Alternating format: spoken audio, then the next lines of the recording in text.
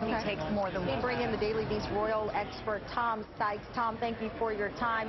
It's interesting as we've watched Prince Charles arrive with Camilla. We also saw Duchess Kate's parents as well. They all expressed what I think any parent would, that the daughter or their son had their first child, that they're thrilled, they're elated. We just saw that the Queen says that she's thrilled. She told guests this at a Buckingham Palace reception. But how this plays out now really lies in the hand of Prince William and his wife.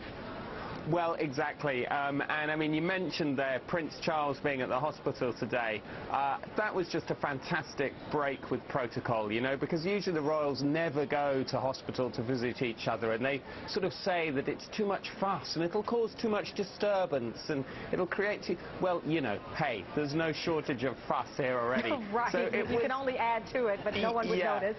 But, you know, it was so great to see him there. I kind of slightly wish he'd got there before Carol and Mike, you know, Middleton, Kate's parents.